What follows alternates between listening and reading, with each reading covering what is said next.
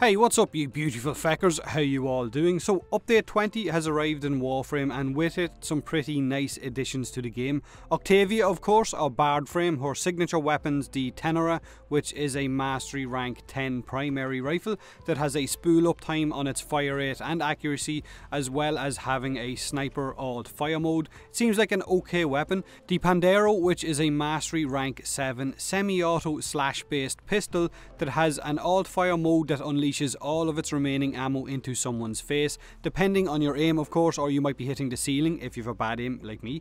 But with Octavia we also have her Mandicord, which is the amazing ability to create our own theme music for her, which is going to lead to some amazing creations from the Warframe community. You know it will. There'll be some deadly tracks, but there will probably also be some absolutely horrific ones that you're going to have to listen to when in game. Now I've already seen some up on Reddit. There is one for Darude Sandstorm, and of course the epic Sax guy, which is the one I'm currently using. Totally took it off Reddit because I know nothing about creating my own music, so that's what I have to rely on, you guys, the community. Octavia herself seems like a really well made Warframe. Her abilities synergize really well with one another. Her Disco Ball of Doom will pick up her drum, which is her first ability, and roll about taunting and damaging enemies. Her ultimate seems to also increase the radius or the range of her drums, so you've got more of an area of effect to actually taunt those enemies, and the damage buff from your ultimate is really nice. Now I think I'll probably have to put about 3 to maybe 4 form on her to get the build that I personally want, so expect a few days before I have my Octavia video out, maybe on Monday. Limbo's rework is here as well, so if you're a Limbo main then you might be welcoming his changes, or maybe you won't. I'm not sure if it's a bug right now or not, but if Limbo is in the rift then he can't banish enemies outside of the rift and bring them into the rift, which kind of feels a little bit weird because he could always do that. It was one of the main features that I really liked about him, being able to single out harder enemies, bring them into the rift and kill them. Now I'm hoping it's a bug, I'm hoping they're going to hotfix that out, but maybe it's not. Maybe it's meant to be the way it is. Clans can now earn affinity and rank up by completing research and building rooms in your dojo. Then you go ahead and you build this Ascension altar, and then you complete the Ascension ceremony, and you can get Endo each time you rank up, and when a clan hits maximum rank you will earn up on 45,000 Endo. Now there is a good chance your clan is already at maximum rank, so when you first time interact with it like I did, you will already get the 45,000 Endo. But you will only get this Endo for 72 hours after the Ascension ceremony has been completed, so if your clan has just built this altar then you better interact with it before that time's run out. You only have 72 hours. If you don't do it then of course you're not going to get that Endo.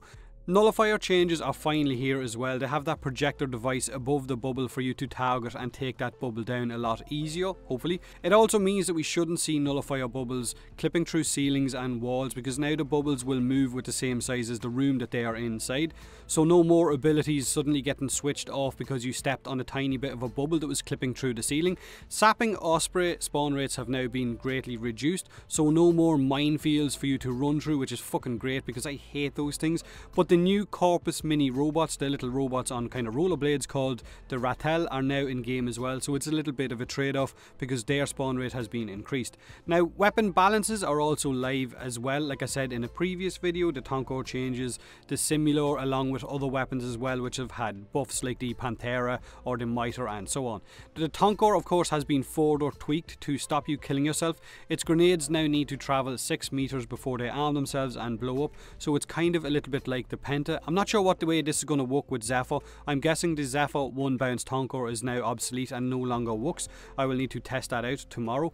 If that is the case then I will be quite sad because I really liked running Zephyr with the no bounce Tonkor. We've also got the new capture room for taking amazing screenshots of your favourite Warframes in certain poses or killing things or whatever, which is awesome for content creators like myself or anyone looking to have some awesome wallpapers of their favourite Warframe. Of course there is plenty more additions in the patch notes for update 20, but I will leave the link to the patch notes in the video's description for you to check out. Expect videos on my channel from Monday on of all of the new stuff in update 20, because tomorrow is Mother's Day in Ireland and I better be a good son and go and spend some time with my mother, or I might be outcast. I might however have 1 or 2 hours tomorrow to stream on Twitch. I will put up a notification video if that's the case. Let me know what you think of all of the new additions to update 20, whether it's the weapon balances, whether it's Octavia, her weapons, Limbo's rework, whether it's the actual actual music for Octavia. If you've made yourself an awesome track, then by all means, share it with me.